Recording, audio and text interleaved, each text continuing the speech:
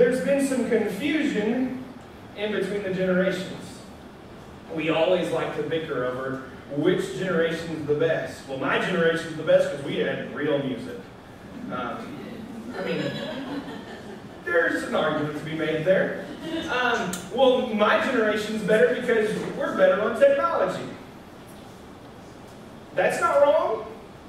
And so there's this whole list of things where we could make an argument for every generation and why their generation's the best. But what we see is that Jesus said for every generation to come to him. When he said, bring the children to me. He said, let them come to me. When everybody else was trying to push them out and leave them alone and not let them get to Jesus, he said, no. Let them come unto me. And what we see is that it's kind of like the moment. How many of you all have ever had at restaurants or maybe at Christmas dinner or Thanksgiving dinner, you have a kids' table and an adults' table? Well, last week the whole big deal is that at God's table, there's not a kids in or an adults in. We're all together. And being all together, we have to understand as adults that it's not our moment. It's now their moment. But in order to make it their moment, we've got to do what we're going to talk about today, and that's mentoring. That's developing, that's training up kids. And training them up in the way that they should go. It's found scripturally. But one of the things that I think that we hear often is, how many of y'all have ever heard somebody say, if I just had someone to walk alongside of me? Anybody? Maybe you've said that yourself. Maybe, and you know what? I really need some people to walk along with me right now. The things that I'm going through, the struggles that I'm facing, the fight that I'm having to go. I need somebody to walk with me. And that is so true. Because when we say that we are better together, biblical principle is that we were made for relationships. We were made to be together. And when we're separate, there's something missing. There's something that's not there. So we always see this. But this morning, we're going to walk through, if you have your Bibles, I would say turn in them, but we are going to jump around a lot today. They are going to be up on the screens, but we're going to first start out in Judges chapter 2, verse 10, where we get to see this, it's kind of a sad thing take place. What we see is that Moses did a fantastic job of setting up the next generation. How many of you all know that Moses actually never made it to the promised land?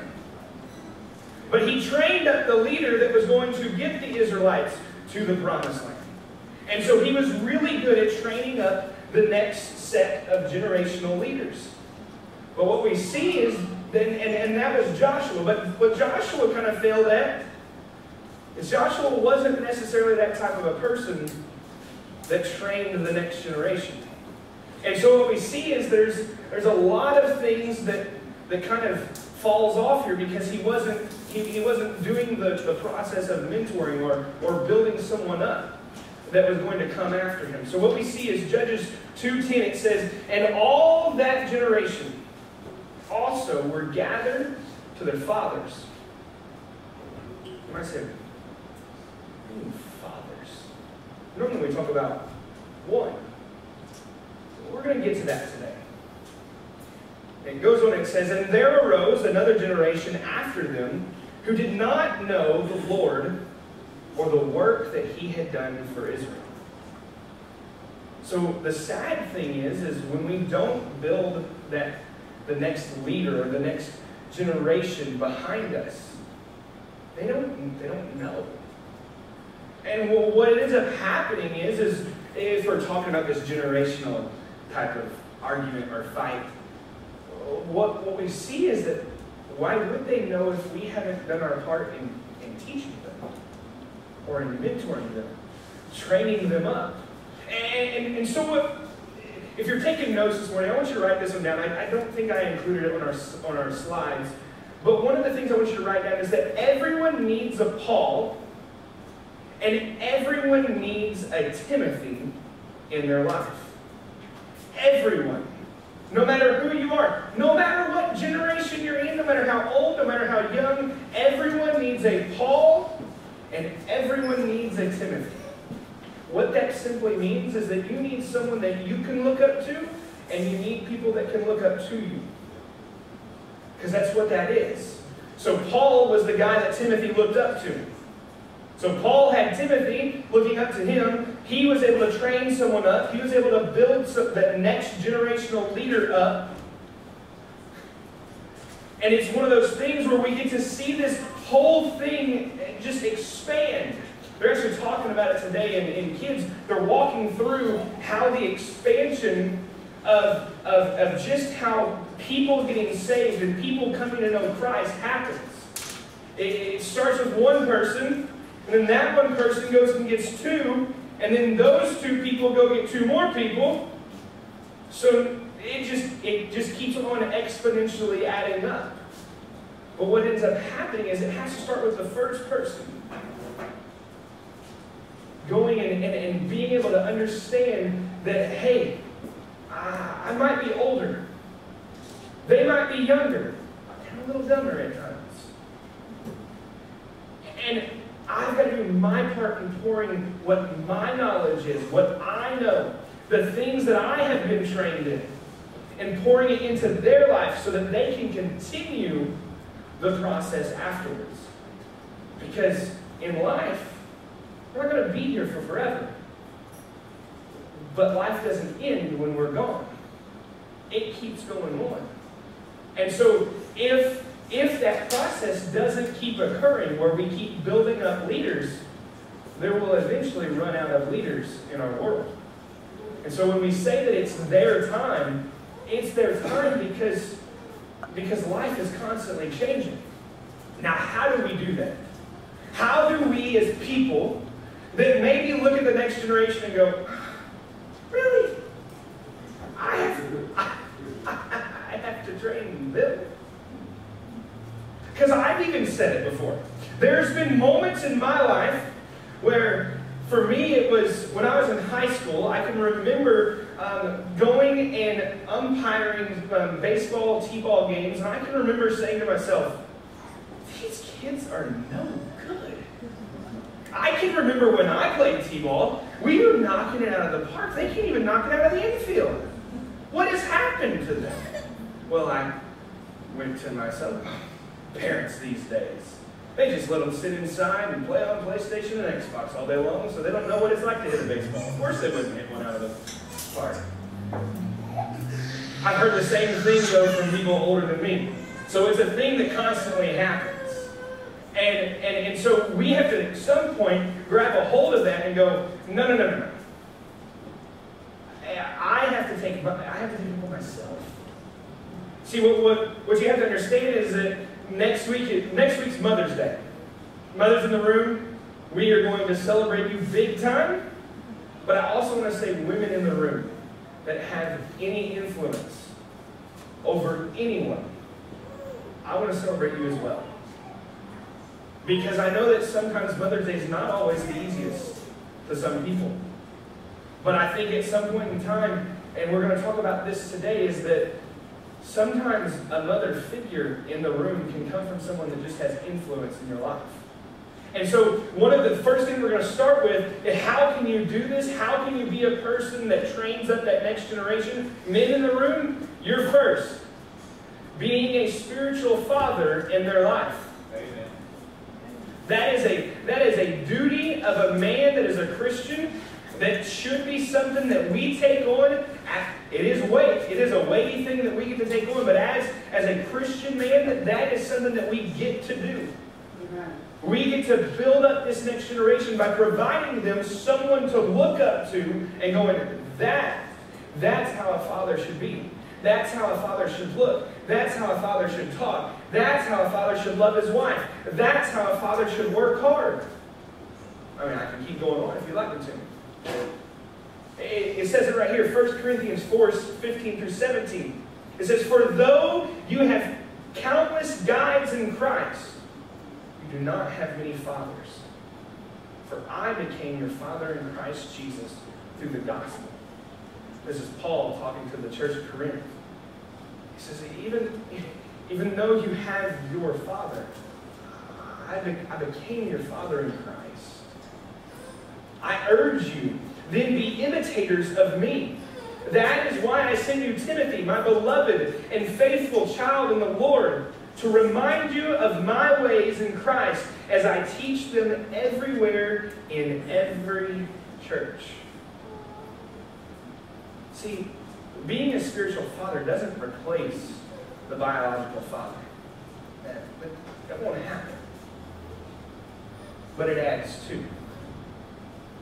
It supplements, if you would. See, a supplement is something that allows you to, if we're talking about like the sports world or the health world, a supplement that you take adds to what you already have. Am I right? If you're taking vitamin supplements, it's going to add vitamins that your body currently already produces, but you're adding to it. If you have a father, you should have a spiritual father simply from the fact that it adds to what you're able to learn from the people that you surround yourself with. I did a little word study. The word guardians, the root word is pedagogos, which means servant who takes a child to school. That's not what we would have ever thought guardian means. Am I the only one that thought that? Okay, good. When I looked this up, I was like, you've got to be kidding me. It even goes as far to say it could be a tutor or an instructor. So this word guardian doesn't necessarily mean the thing that I think maybe we always put with it. But it's an instructor. Someone who trains someone, builds them up, teaches them the knowledge that they have. That's what this word guardian means. Maybe, I love what Paul says, maybe not, maybe you don't have many fathers. See, because Timothy was this way. Maybe you don't have many fathers, but you have a great grandmother. You've got a wonderful mom. You need a spiritual father in your life. And what they get to do is they get to imitate the things that the spiritual fathers are teaching them so that they can do the ways that Christ has taught that spiritual father. The imitation. I think we have a picture for you of my son imitating me. One of the greatest days of my life. Yes, that is right up there. Don't tell Whitney, with our wedding, with the birth of them. It was great for me. But Camden has talked about, since he could talk, going hunting with me. And this last fall, I got to finally take him. And one of the things that he said while we were sitting there is, I get to hunt just like that.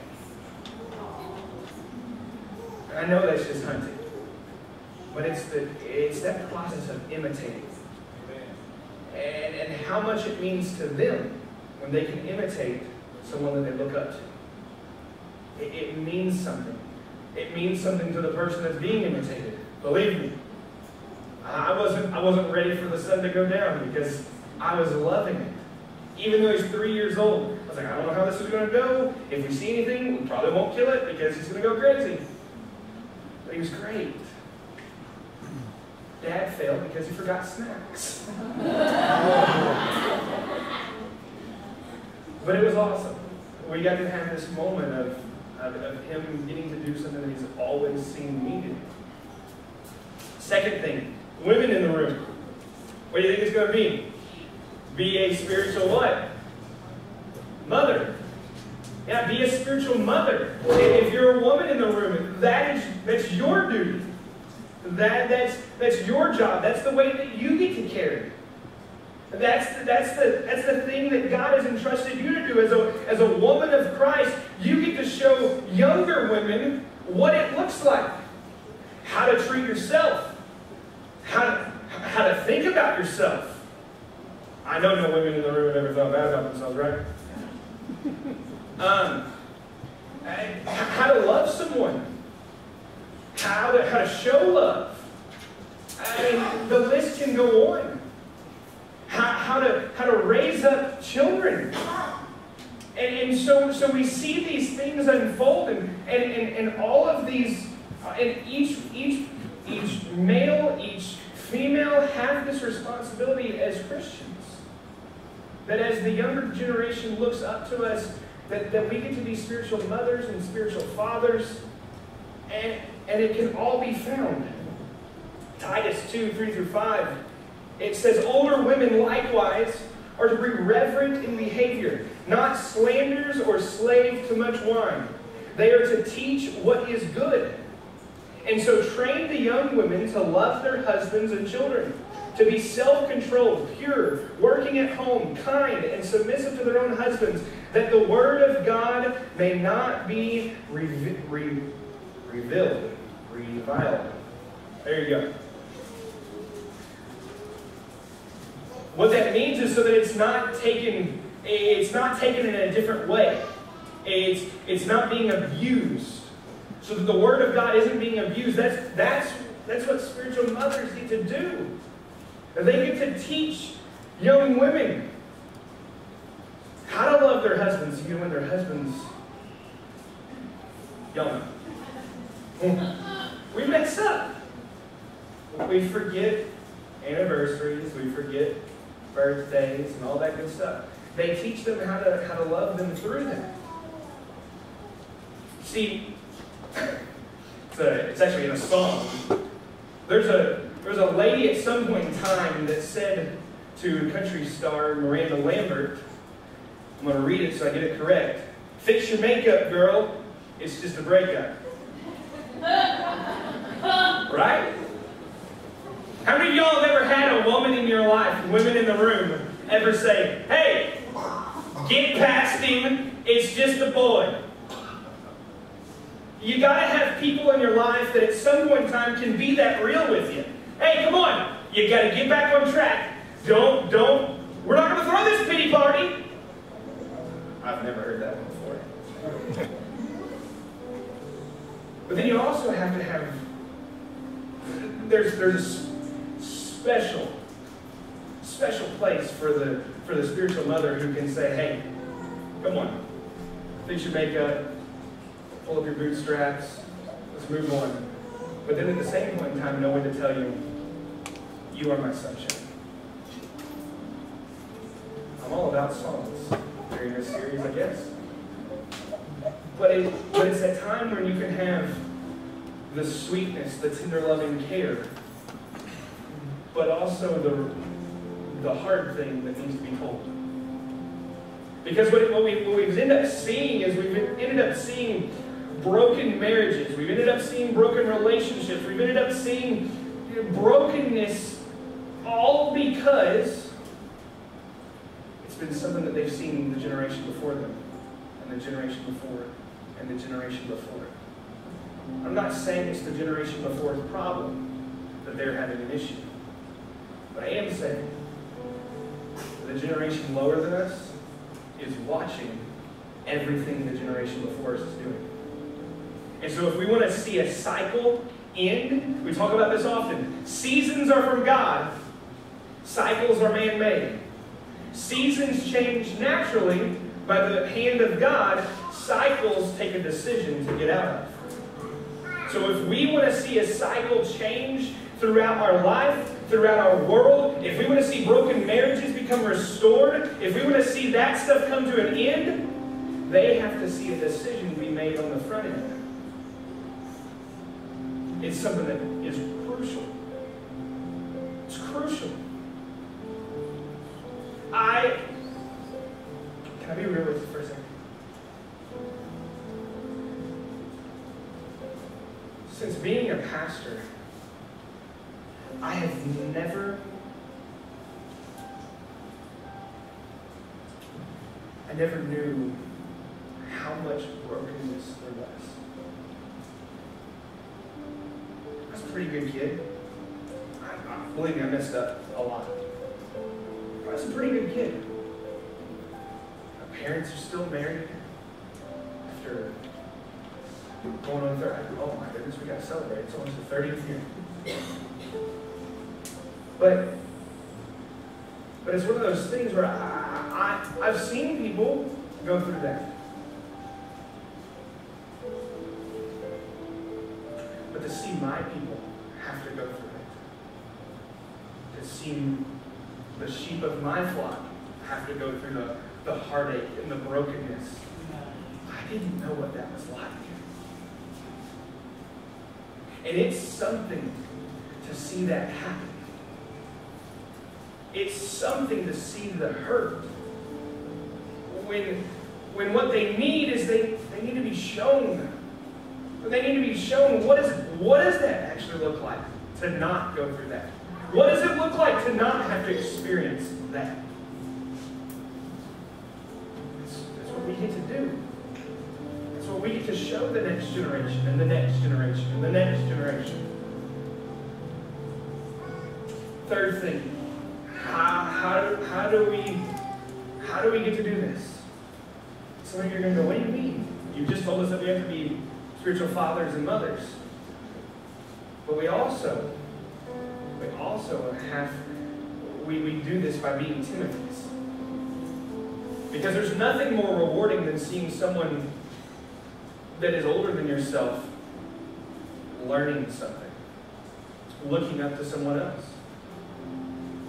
being spiritual sons and or daughters. And so what we get to see this is how do we become Timothy's? Well, first you need to define what you're looking for. If you're looking for something, you have to be intentional about what you're looking for. If you're a couple that is about to be getting married, or you're a couple that wants to be married, who are you surrounding yourself with? Are you surrounding yourself with a mess? Are you surrounding yourself with a godly married couple to show you how that looks? What it looks like, how it can be? Are you a brand new Christian? Maybe this doesn't have to do with age. Maybe it has to do with where you are spiritually. Are you a brand new Christian? Well, guess what? There are people in our church right now that are very mature in their faith that would love to take you under their wing, no matter how old or how young you are, and they would love to show you what being a Christian looks like. Maybe it's the fact, maybe it's something just as simple as you're starting a business. Maybe you have a dream, a desire to start something new, but you don't know where to begin. Go have lunch with somebody that has done it before you. Be intentional about it. Ask them to lunch. Ask them over for dinner. Do something so that you can learn what did you have to go through? How hard was it for you? What were the steps that you took in order to start a new business, to do something different, to do something you've never done before? What were the things and the steps that you had to take to get there? That's how we become a Timothy. We become a Timothy by asking questions. We become a Timothy by listening. We become a Timothy by taking notes. I'm a true believer that if you're wanting to learn, if you're wanting to grow, you have to ask questions. Ask all the questions you want. I'm a question asker like none other. But it's because I love to learn.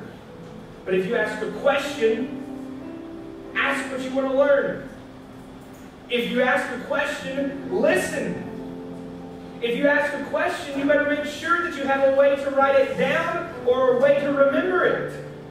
Because if you ask a question that you want to learn and you don't ever remember it, what did you learn? Nothing. Acts 16, 29 through 30, it says, "And the jailer called for the lights and rushed in. And trembling with fear, he fell down before Paul and Silas." Another person that Paul developed. 30, he goes on and he says, "And then he brought them out and said, 'Sirs, what must I do to be saved?'" He asked exactly what he wanted to know. He asked a person that could tell him exactly what he wanted to know. Don't ask people that don't know. you're looking for an answer and you're asking someone without the answer, what are you going to learn? Nothing. Second thing, how do we become Timothy's? We practice what we see. We practice what we see. Philippians 4:9, it says, "For you have learned and received and heard and seen in me. Practice these things, and the God of peace will be with you." Surround yourself with the people that you need to see how to get to where you want to be. It's a pretty easy principle. It's a pretty easy principle. If you see people doing the things that you want to do, being the things that you want to be, watch them. Learn from them. Practice their ways. If you're close enough to them, guess what they'll also do? They'll speak into your life about your goals, about your dreams, and how to get there. Then you've got to go right back to the number one and listen.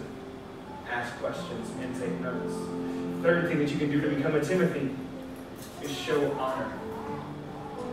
Romans 12:10, it says, "Love one another with brotherly affection. Outdo one another in showing honor." You can always make room. You can always make more money. But guess what you can't make more of? Time. You cannot make more time. You see, God always honors honor. If you are honoring someone, He's going to honor you.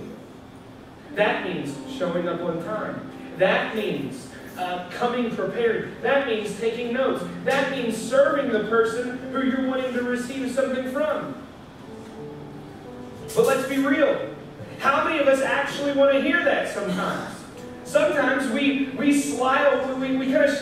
kind of hide from what's real. We kind of hide from what someone's saying to us because we don't want to hear it. We want to learn. We want to grow. We want to get there someday, but we don't want to hear the truth when it hurts. Am I right? Amen.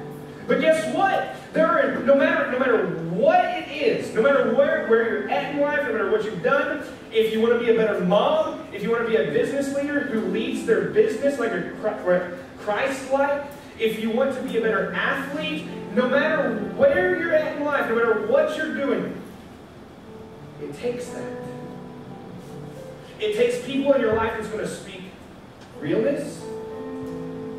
Maybe that sounds a little harsh at times. It's going to take someone that's going to have that sweet spirit. They can edify you just by the encouragement, by their gentleness. It takes both. It takes both of those people. You see, how many of you would say in your life that you've overcome something? Perfect. Quite a few of you.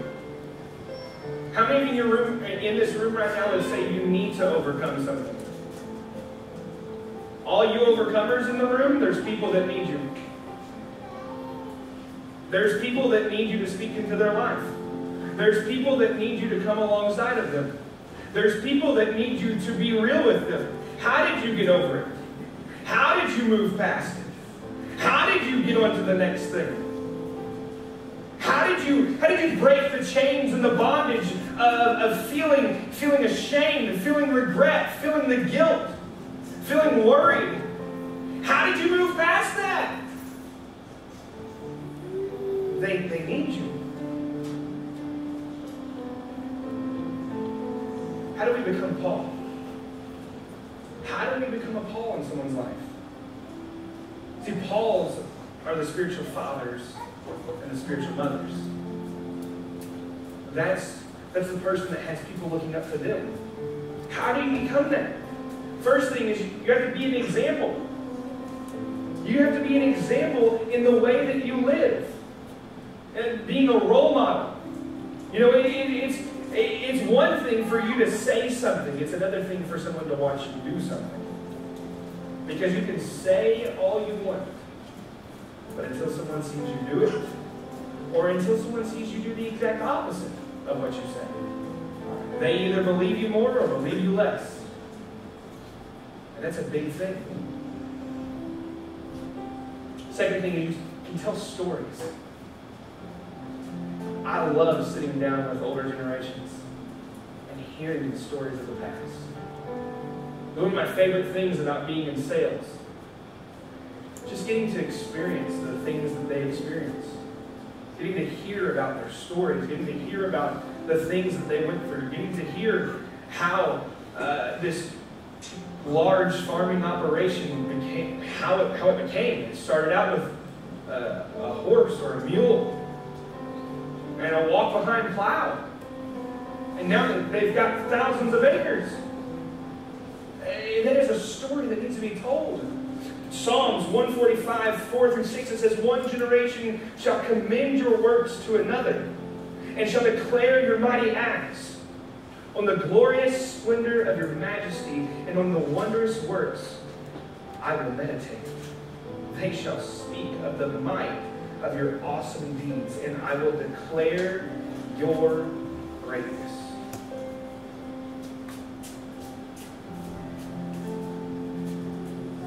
If they don't hear you declaring the greatness that God has had in your life, how will they ever know what greatness looks like? When we become a Paul in someone's life, whether that's a spiritual mother or a spiritual father, they have to see us giving God the glory. They have to see us living that out, but they have to hear us give God the glory in which is due to Him, so that they can see what greatness looks like. Third thing, to become a Paul, share your life. Share your life. We were meant to be together. We were meant to be together. If we are better together and we're not together, then we're not better. We're alone. And in loneliness is where the enemy attacks us the most. When you have somebody walking alongside of you, if I had to guess, there's probably multiple people in this room that would say, "I'm going through something right now." Whether it's an illness, whether it's a broken relationship, whether it's grief, whether it's sadness, whether it's maybe you're lonely. Maybe it's on the good side of things. Hey, I'm wanting to do something great. How can I do it? I'm wanting to start something new. I feel like God's calling me in a different direction. What does that look like? Can you walk with me through this so that I can learn, so that I can develop, so that I can be who God has called me to be? And I've seen you do it all my life. That's when you've got to come alongside somebody. And as they're plowing the ground, they're holding one handle of the plow, you get to hold the other handle of the plow. You can say, "We're going to do this together." You no longer have to do this alone. We're going to do this together. And understand that it doesn't matter which generation you're in. It doesn't matter if you're young or if you're old. We're better together. We are better together because God created us to be together. That's why we're better together. Amen. Amen. We've got to understand, at the end of the day, all of us, whether young, whether old, have to have Pauls in our life, someone to look up to, someone to lean on, someone to tell us right from wrong at times. Am I right? Someone to straighten us out. Say, "Hey, I don't think that's the direction that you need to go. Hey, you might want to be careful with that decision." We also need Timothys. All of us need Timothys. We need someone looking up to us, learning from us, hearing from us, being the model in their life. It's a big responsibility. It's a big task. It carries weight. But it's something that is so awesome to get to see. One of the things that I love as a pastor that you get to see is you get to see taking this next step. You get to see people being dunked in some water. Because we get to see them taking the next step. It's the seeds that have been sowed that have finally get to come to fruition. See, what is so hard, what I think holds some people back from being called, or what hurts sometimes when you're called, is that we want to see the fruit so bad. That when sometimes we don't get to see the fruit, we decide we don't want to get the call anymore. We decide, hey, you know what? I guess I didn't do anything because they didn't turn out very well. Or I guess I didn't do anything good because I didn't see the fruit from what I did. Sometimes the fruit that they will become isn't for us to see, but it was for us to plant the seed. And that is something so great. That's the opportunity and the responsibility that we have, is to plant seeds and believe that God is going to prepare the harvest. Because remember what we talked about a few weeks ago, it's God's harvest, not ours. When it becomes our harvest, that's when the harvest isn't bountiful. When it's kept as God's harvest, that's when it's plentiful. It's over and abundant. Running over. When the storerooms and the grain bins can't fill it, they can't keep a hold of it anymore. That's because it's God's harvest, not ours. This morning, I want to give you all the opportunity. I'm going to give you the opportunity, one, to pray. If you need to come up here and you need to pray, these altars are always open. If you're a person in the room that needs someone to walk alongside of you, I want to give you that moment. Oh, how? Well, be intentional. If you see somebody that's walking in a way that you want to walk, be intentional. If you want to be a Paul in the room, you want to be a spiritual mother or father in the room, be attentive. Look, there's people all around that need someone like that. One of the things for us is when we moved here, we moved away from family, we moved to a town where most people are related. It can be tough.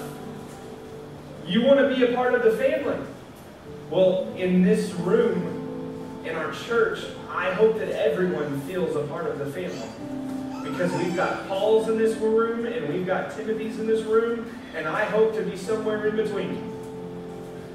Because I love to be a Timothy to the Pauls in my life.